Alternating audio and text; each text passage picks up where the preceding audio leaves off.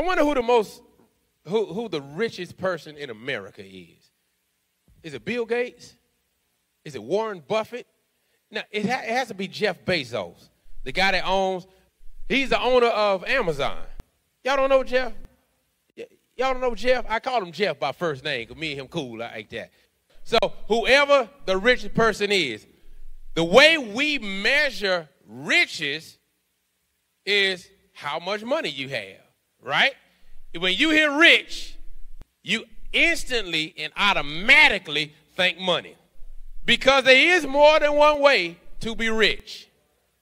Some of us are very rich mentally. Our mind is sharp. I would venture to say that all of us watching right now have wealth of mind, wealth of heart. That you care for other people.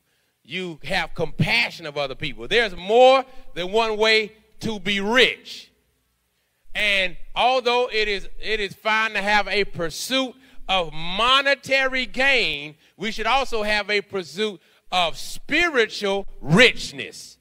As we were locked up emotionally, mentally, God did not pay for us to get out with money. He paid for us to get out with grace.